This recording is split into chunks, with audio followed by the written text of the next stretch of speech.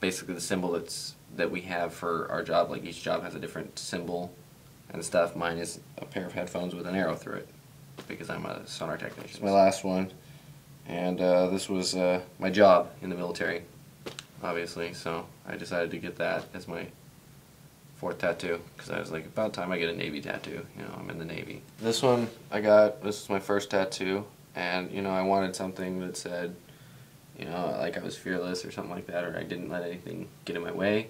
So I got this, which says undaunted in the face of adversity, and that was my first tattoo. And then I got this one here, which was my second, and I had this drawing of a reaper that I drew a couple years back, and I just like, when I was younger and I wasn't able to get a tattoo because my parents wouldn't let me, they're like, oh, you need to wait until you move out of our house. I was like, okay. So I waited, and I found this drawing, and I was like, oh, I remember this, and decided to get it. And I like the way it turned out. It turned out pretty good.